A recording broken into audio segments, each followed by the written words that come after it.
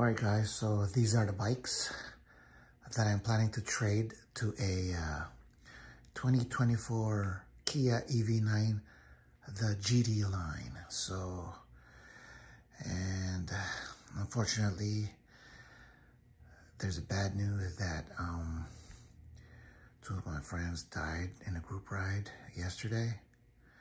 That's why I was thinking of trading these bikes, you know. So 2023 BMW S1000RR right here, M package, and a 2022 Ducati Street Fighter V4S. So I don't know, guys. I'm still undecided. Motorcycles are badass and cool looking, but dangerous, guys. I don't know. I still need help, guys.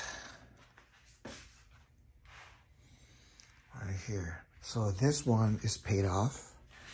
So Kia is buying this for $19,000, and this one I owe something for this one. I have a little bit of negative equity for this one because we did the papers. We did the papers yesterday at the Kia dealership.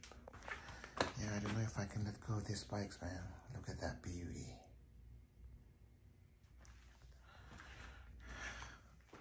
Yep.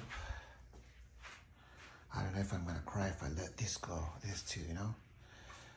I'm giving myself a week if I should trade this bike, you know? But I gotta remember my family, man, you know? That, you know, they care about me, they want me to be safe every time I go home. But without these motorcycles, for sure I'm gonna go home. But you know what? Accidents can happen anytime and anywhere. So even though I'm driving a car, man, I can still die, you know? So, I don't know, guys.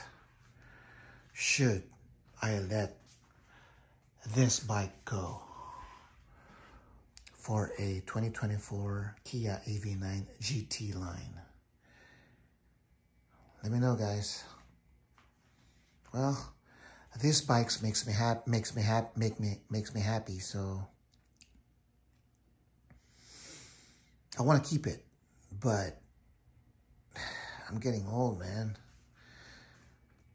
So I don't know.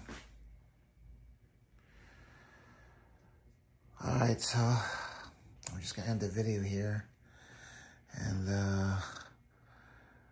I hope you can leave a comment down below if should I let this go or keep it. Paid off. I still finance this one.